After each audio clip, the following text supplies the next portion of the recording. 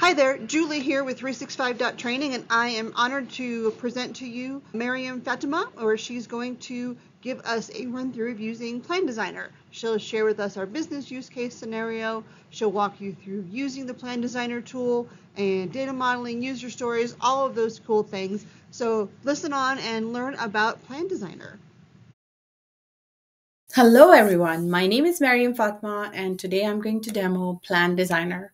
Plan Designer is a very powerful tool recently added to the tools that we can use to simplify our lives. Prior to Plan Designer, we had a way to use prompts to create a Canvas app.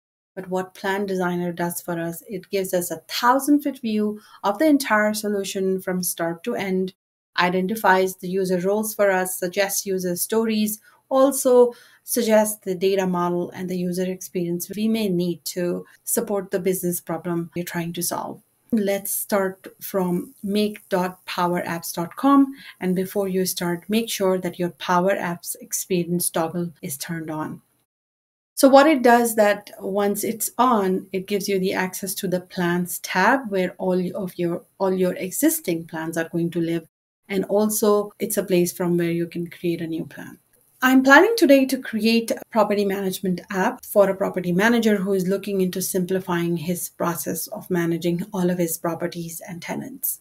I will use this screenshot to feed it into the Plan Designer. You can also use a screenshot of legacy system that you're trying to improve, or you could use wireframes if you're planning to start from scratch. So I'm going to head back, and here I'm ready to create a plan. And I'm going to provide a quick description of what I required, and will also attach the screenshot I just mentioned to you, and we'll hit generate. So at this point, what it does, it takes my description as a business problem and will start identifying the user roles for me. So it has identified two primary user roles, a property manager and a tenant.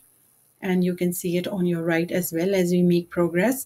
So as a property manager, I should be able to add and manage properties, oversee property listings, automate reminders, generate reports, track rental payments, manage lease agreements, receive notifications, send payment reminders, receive alerts for maintenance requests, update property details.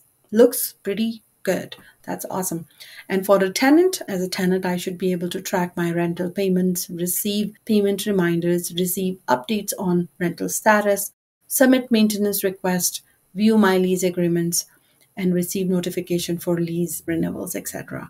So this looks pretty good. And what I'm noticing, nowhere in my description or in my screenshot or mind map that I attached here that you can see under references, I mentioned about needing a maintenance request, but Plan Designer was smart enough to look into those details and suggest me new points that I should consider while creating this application.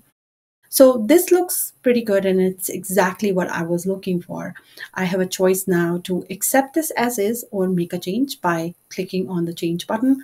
So what I'm going to do, I'm going to go ahead and click on the change button, and we'll use the description box and will suggest change. So add a dashboard for the property manager. So I want to give a dashboard to the property manager where he can see all of his properties and their insights, and we'll hit save. And now Plan Designer is going to readjust based on my changes, my requested changes. And now you can see it's populating the pointers for me. And I see that it has added this new pointer, access a dashboard to get inside on all properties so that I can manage them efficiently. I'm going to keep this and will also accept the changes.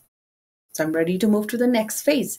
So now I am on my next phase where Plan Designer has quickly identified the data model for me, the tables I need. So the first one, it suggested that I need a property table where I can keep a list of all of my properties, and a table for property manager in case the property manager wants to expand and wants to add more managers. So this is a table where I can keep all that information, a list or a table for all my tenants, a table for all my rental payments, a table for lease agreements, and a table for maintenance request.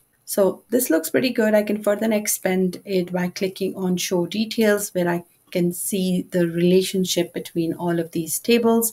I see that my property manager table is tied with my properties. So all the properties will be tied back to the property managers. And then they are further tied with all the tenants. And the tenant table is further linked with the maintenance request, rental payment, and lease agreement table.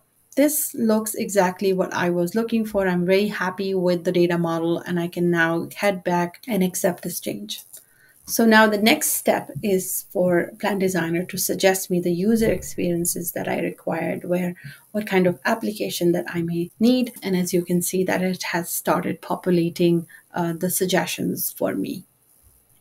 So it has suggested that I should have a model-driven app for a property management portal where I'll keep everything centralized. So this is aligned with my requirements. A Canvas app for the tenant portal app, a Power Automate flow for rental payment reminder, another Power Automate flow for lease expiration notification, one more Power Automate flow for maintenance request alert. There is one more model driven app that it has suggested that I should have for rental income report app, another Power Automate flow for rental status update flow.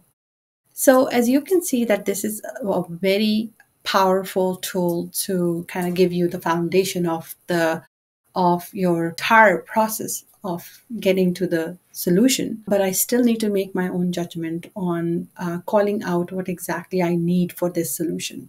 So I'm going to go ahead and make a change. And I'm going to suggest that combine all model-driven apps while keeping the tenant portal on the Canvas app. And I would also like combine all flows into one. And now it is going to take my request to combine all my model-driven app and will suggest based on what I requested. Now I have one application, one model driven app for all my property, a centralized view for my property manager to access it. So that looks pretty good. I have one Canvas app for my tenants so that they can access it from the mobile device. And I have a unified flow for all my flows to live in one flow. So this looks exactly what I was looking for. I'm also able to hover on this icon and see the user roles which are tied with these user experiences and tables that are going to feed them.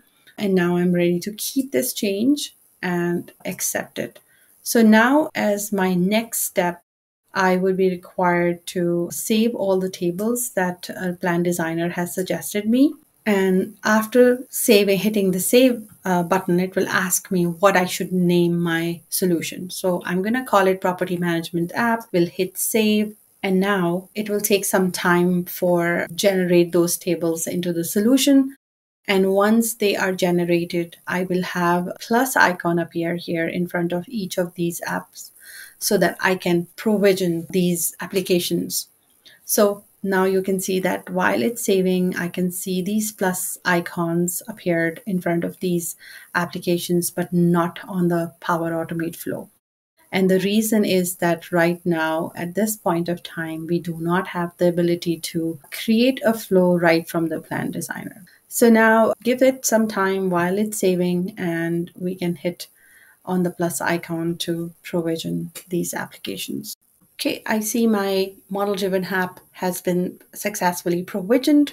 I can see all my tables here. It has also added some sample data for me to review. At any given time, I can make any changes to any of these tables and the columns. So it's a great start for me from here to polish it further and adjust it according to my requirements. Let's jump to our Canvas app. My Canvas app also has a welcome screen and all the tables that I required that my tenant will use, such as the lease agreement screen, the maintenance request screen, and the tenant's screen itself. And again, I have now the foundation to further polish this application and make the changes that I need. So this is all I wanted to show you today. I hope you like the presentation and do use it. It is a very, very powerful tool, and I'm so glad that we have it now. Thank you very much.